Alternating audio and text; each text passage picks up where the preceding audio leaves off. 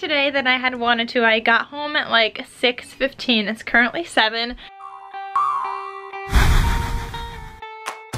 I got home later because I had an IEP meeting after school, and then I had a meeting with like the team to talk about a meeting with another parent that we need to schedule and meet with them because, you know, gotta talk about their kid and stuff.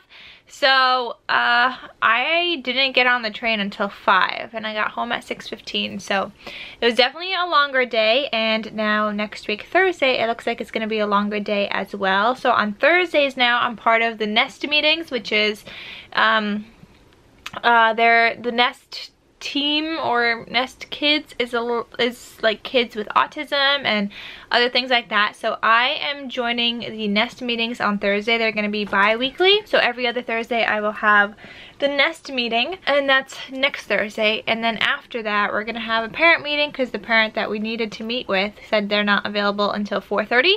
So the Nest meeting goes till 4 anyway. Might as well stay that half an hour extra and then wait to meet with the parent, so I don't have to wait like after school one day after like 2:45 and then wait till 4:30. This way, like, it's meeting and then home. It's just, I think it's easier that way, but Thursday next week means it's gonna be just like a really late night, so that's not too fun, but it's fine. You do what you gotta do. Another thing, guys, I did the shake break song today in the class, the double period, and it didn't go too bad. I was so happy. It was a shorter one. I chose like the Elmo one, and that one was like a minute. I chose the Elmo one because one, I heard them talking about the Cookie Monster the other day. I was like, okay, so they like the Cookie Monster, so I figured they watch like Sesame Street or used to, and they're fine with Elmo and stuff. So I did that shake break song, but that one was only like a minute long, and I also chose it because it was only a minute long because I didn't know how the kids are gonna react to it. You know, some kids didn't even want to get up to do this. Most kids did though, so that was good. And then they complained after that it was too short, and then some of them were like, oh, why we gotta get up, and other kids were just like, oh, we did this like in 2nd grade and blah blah blah. Like, I'm trying to let them get up and have a little fun to take a break so they're not sitting at their desks and just focus the whole entire time. I was trying to have fun, and then like some kids are just like, you know, totally butchering it, but it's fine. Most kids loved it, and so now I know for next time, now that we can get them from like fun to focus and it wasn't too bad, we could do a longer one next time. So I picked out another one as well, and I like the more structured ones. I don't like the ones where it's just a song then the kids dance. I like the ones where they're still structured, so you have like the video that the kids are watching, they're all follow along, and it tells you what to do. So whether you're shaking, jumping, or putting your hand in, your hand out, you know, like the hokey pokey or whatever. So I like the more structured ones so that there's still some kind of structure for the kids, so that they still know they need to follow this, so they're not just like running around the room and doing crazy things. You know, if they were just to have like a regular song on,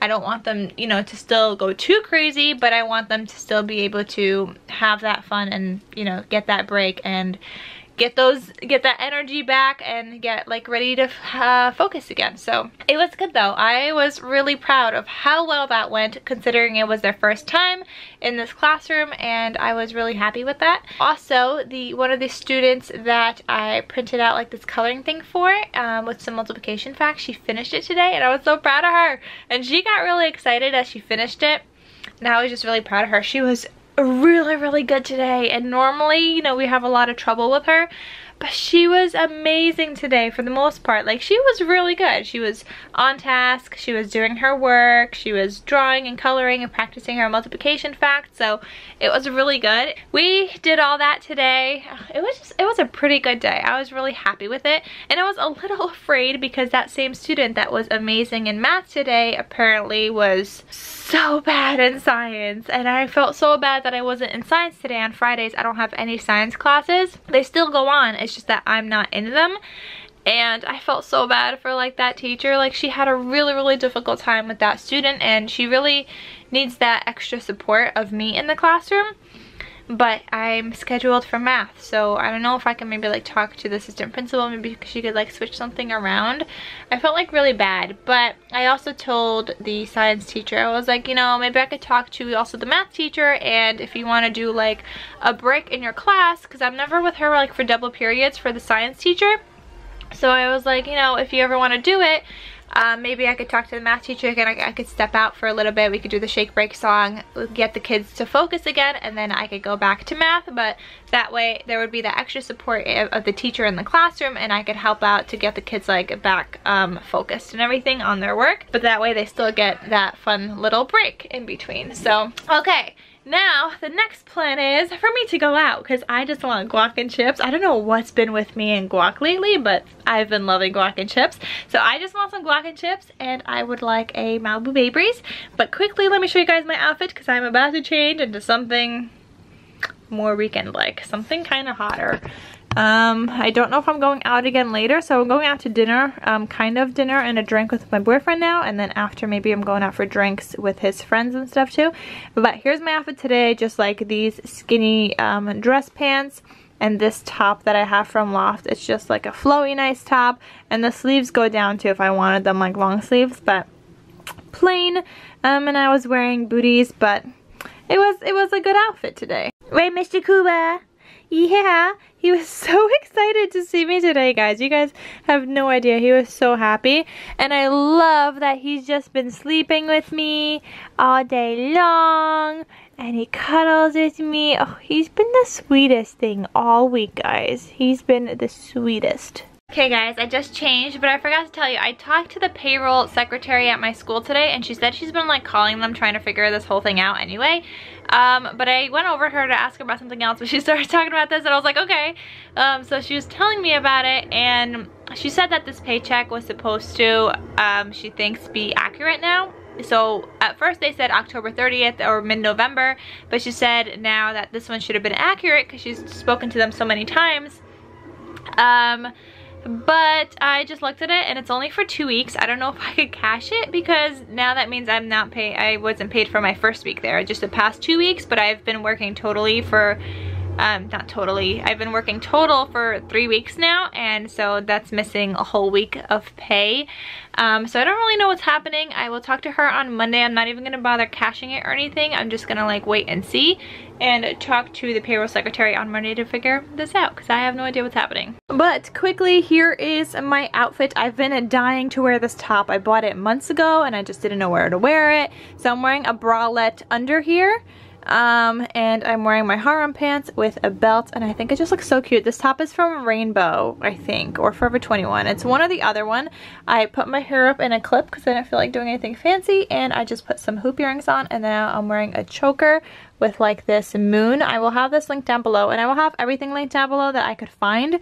If I could find something similar, I will also link it down below and just write that it's similar, but if I can't, well, then you're just gonna have to do your search on your own. But definitely check the description box below because I'll try to link as much as I can. I scooped up Andre. He's getting the key right now. We're gonna take his parents' car. I don't want to drive because I never drive, even if I'm just having like one little drink and waiting. Like, I don't like to drive even after any drink that I've had, even if it could be like 2%, and I still don't want to drive after. I just don't want to take that risk. But Andre is gonna drive, and we're gonna go have some guac and chips and a Malibu Bay Breeze. Thanks, babe. Thank you.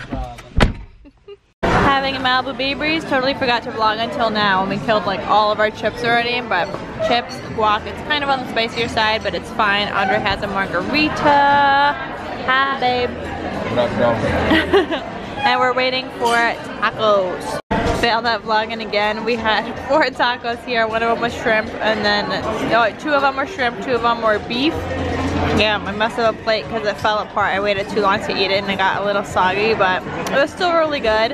I enjoyed it. We got some salsas. Andre liked one of these. What is this one? Pistachio. This one's like a sweet one, but spicy, and this one is like a, I don't know. But this is also salsa verde, but it's also spicy, and we got like 2 bowls of chips now. Andre also had some rice and beans over there, but it was all really good. Okay guys, we just left. Okay guys, we just left. So I'm a little upset because I have 2 cards here, 2 rebates that I got from Bed Bath & Beyond. One of them had the 50, so we went last time to like an Italian place, and I tried to put it through for 50, and they were like, oh, only 41 went through, 41 like and some change. 41 and some change, and then I checked it online and it still said I had an 833 balance. So I got that. And then I got my second rebate card in the mail, and that one was for $10. And I tried to use both today, one for 10, one for $8.33, and none of them worked. None of them went through. Like, the month isn't even up, so I shouldn't even have any fees. It shouldn't be any less. But he said that none of them even like went through. Thank you. None of them even like went through. So I'm like, that's $18.33 that is not working, and it should be working. Like, do you have my hat? Yeah, I have your hat. I got you, babe. Okay, so guys, I'm gonna call them. I don't know if they'll be open right now. Here you go. I don't know if they'll be open. Are we for doing customer anything service else right now, or are we going home? We're going home. What time is it? 8:29. That's it. Okay, so yeah, let's go home. Just kidding, it's 9:26. His car time was 8:29. So I thought I looked at that. But yeah, 9:26. So I don't know if I understood this correct, but I called. I didn't speak to like an actual agent. It was just like automated system, but they had frequently asked questions about how to use your cards at a restaurant, and it says that they automatically add 20%, which I'm thinking if I now have written $10, maybe they try to add 20% to that, so they would be $12. So maybe next time I should say, I don't know, like 9 something. So then if they add 20%, it would be equal to $10. I don't know if that's how it works exactly, but I'm gonna try to use this somewhere else other than a restaurant, because the 2 places I've tried to use it were restaurants. So I guess I'll try to use it somewhere else, and maybe it will work then. I have no idea, but it's supposed to be working.